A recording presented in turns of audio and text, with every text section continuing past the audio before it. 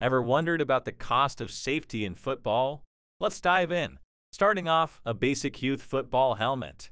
Over $100. But for those going pro, expect to shell out up to $1,500 for custom-made excellence. Your average Joe on the field, you're likely spending between $150 and $400. Now, thrift shoppers might find used helmets for as low as $25. But a word of caution, they have a 10-year lifespan and require recertification every other year. Now, for the NFL enthusiasts, only around 30 models make the cut. The giants in the game? Riddle and shit, costing between $226.75 and over $600. And the crowd favorite, the Riddle Speedflex, clocking in at around $400. So whether you're gearing up for your first game or your 100th, remember, safety doesn't have a price tag, but helmets do.